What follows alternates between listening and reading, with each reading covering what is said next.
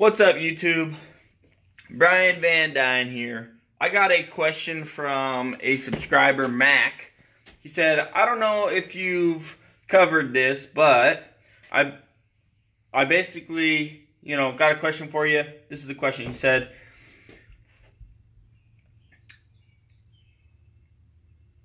how do you get load info with or without a broker? What's in the info? And then how do you do the billing? How do you generate the bills? How do you send them out? How do you do the invoicing? That type of stuff. So, thank you, Mac, for a great question. Let's get into it. So, when I first started my dump truck business, I didn't necessarily use a broker. Like 99% of the people that consider themselves brokers or dispatchers, they will charge you, a percentage or a set fee every time they give you work, or, all that stuff is, there's tons of stuff. So each broker's different. So typically, I consider myself kind of a dispatcher nowadays, because I do dispatch a lot of trucks. I do send out work, and I do collect a small fee for that. And so typically how it works is I have a customer that reaches out to me and they say, hey, Brian, I need 5 trucks this day. I say, okay, you got it. And then I call up my buddies and then I say, hey, man, I got a job. Do you want work or no? Yes or no. Typically they say yes, or they say, no, I'm busy. I say, okay. And then they ask me, what is it? What are they hauling? Where are they hauling it to and from? Is the day expected to be a long day or a short day? Right? And I also tell them what the rate is.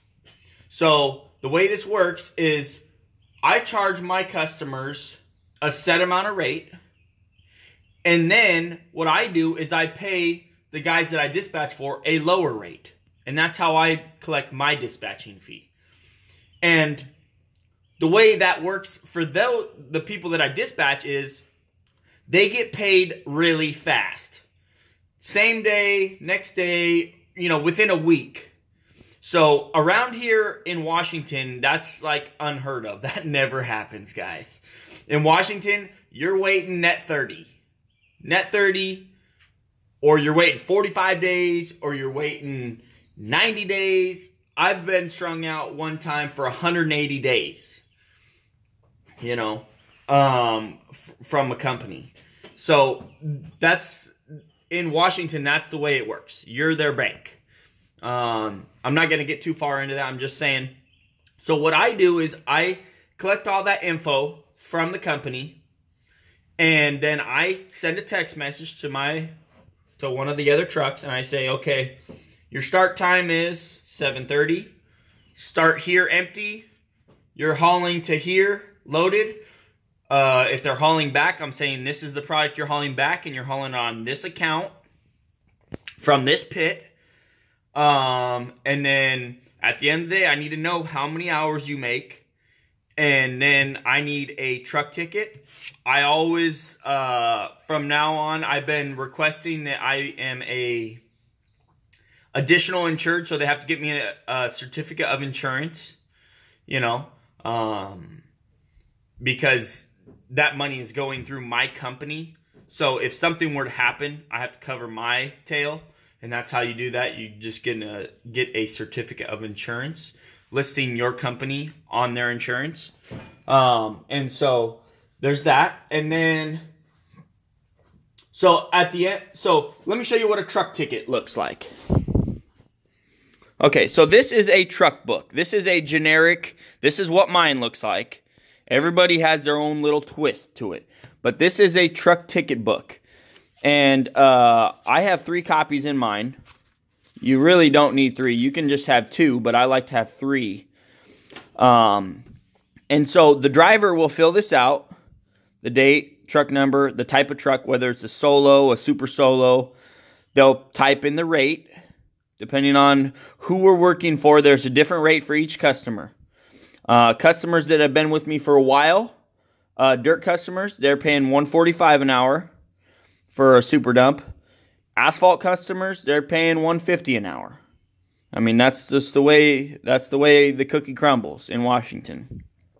Right? And then at the end of the day, they can put truck hours, and then this other stuff is for my equipment, because I do have equipment, right? A lot of trucking companies don't have equipment, so you won't need all this stuff right here. The move-in rate, truck charges, move-in charge, you don't have to worry about that. All my invoices have a number.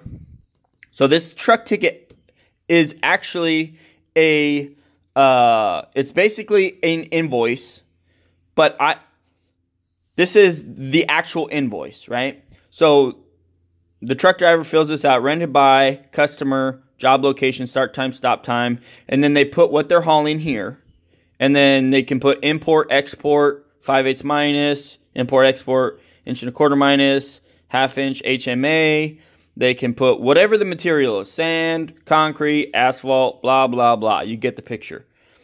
And then you put the job site here, or from the rock quarry to the job site, or to the rock quarry, or wherever, the two. And then they keep a tally of how many loads.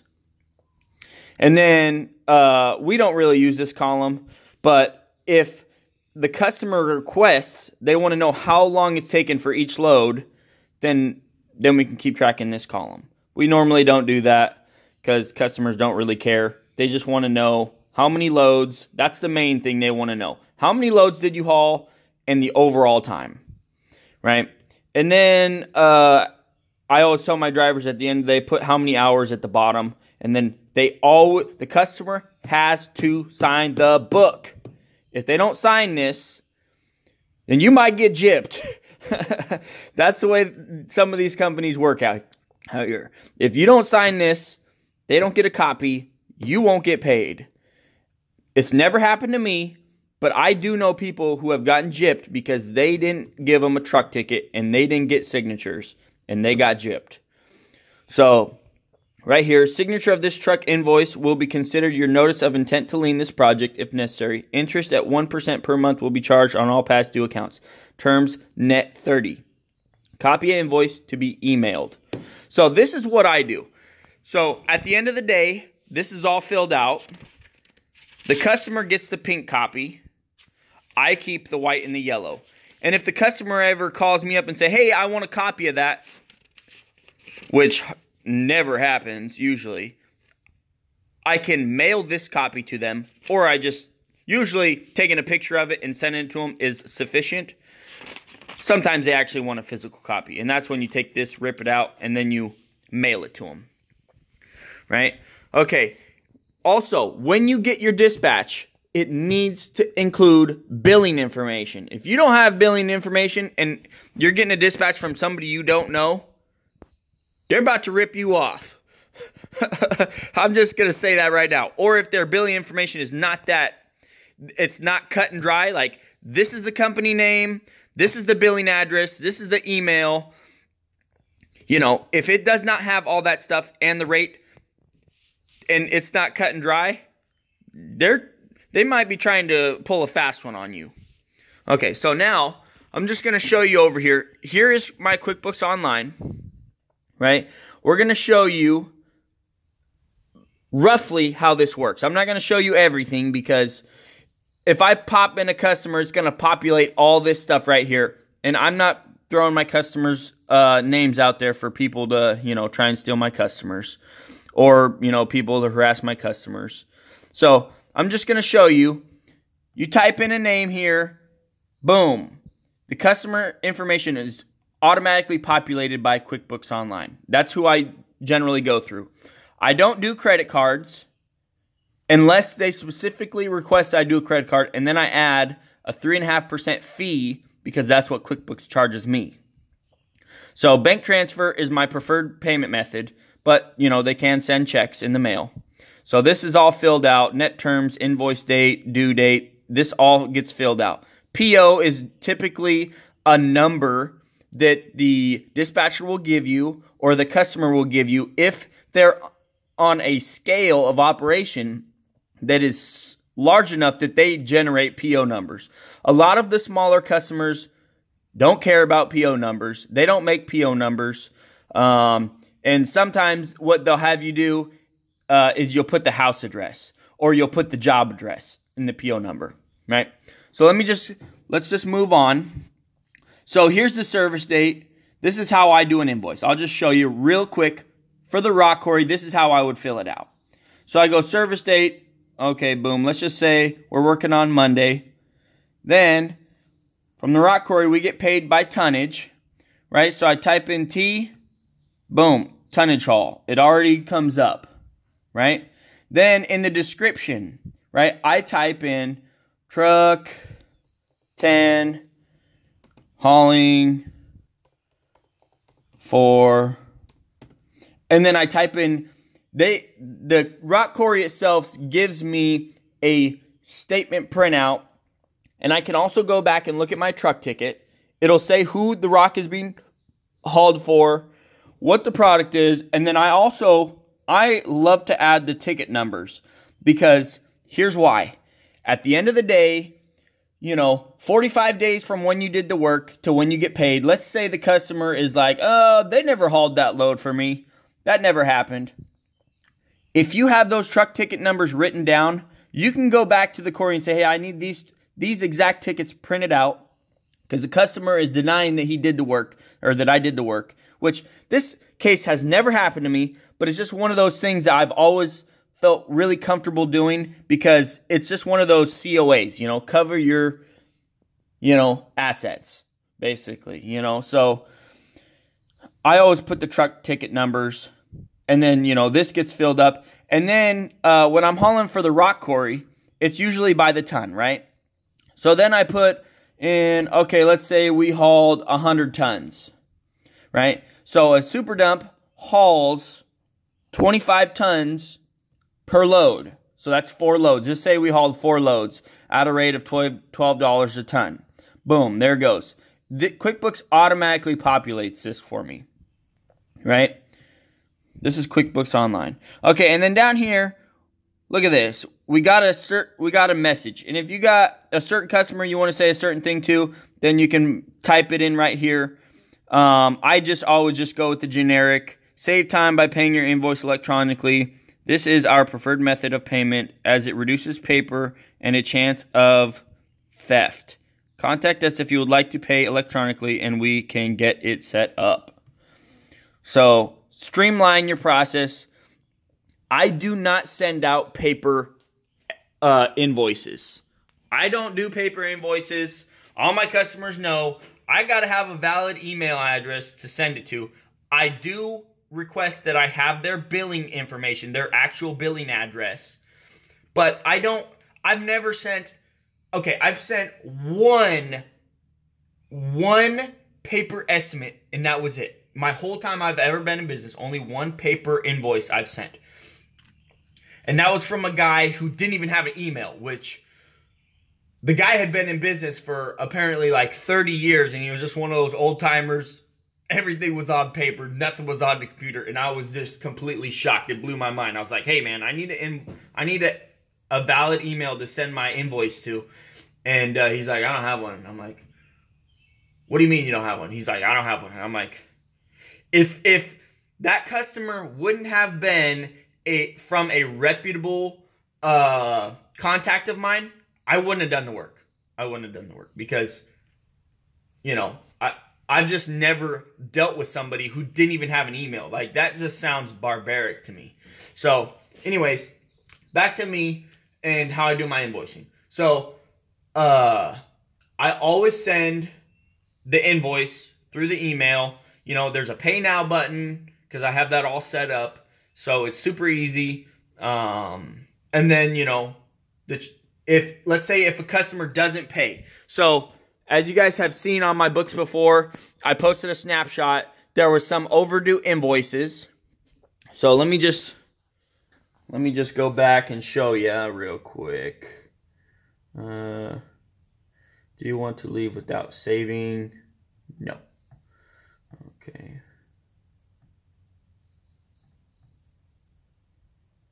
All right. Do you want to leave without saving? Yes. accidentally messed that one up. Okay, so we're just going to do this real quick. The tricky thing is trying to show you how to do this without showing all my customer info. So we're just going to click on this real quick. Whoa.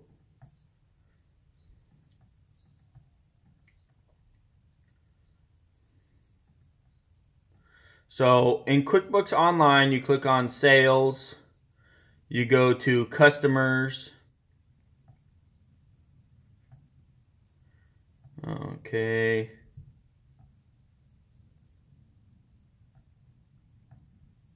Brian. Okay, this is me. I'm just going to show you guys on this. We created this a long time ago.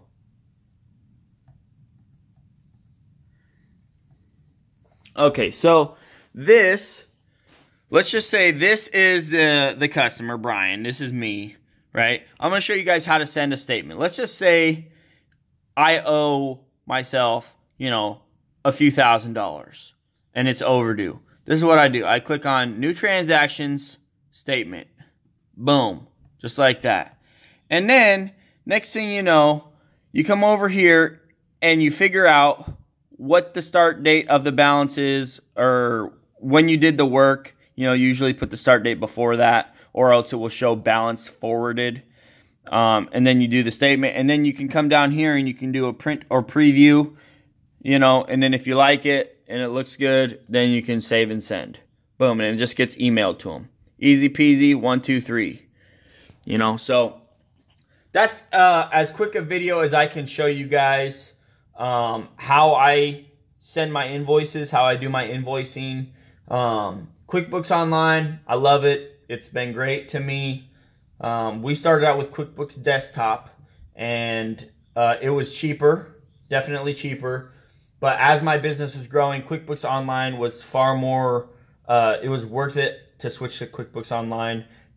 Even though there's a monthly fee, it was just far more worth it to me because all of the receipts and stuff go through the bank that automatically get transferred into QuickBooks. You just have to review it and then accept all the stuff. So anyways, guys, don't forget to pound that like button, pound that subscribe button, and join for more great content. This video came out to the members first. So please, guys, if you want good content, join now. And I'll catch you guys on the next one.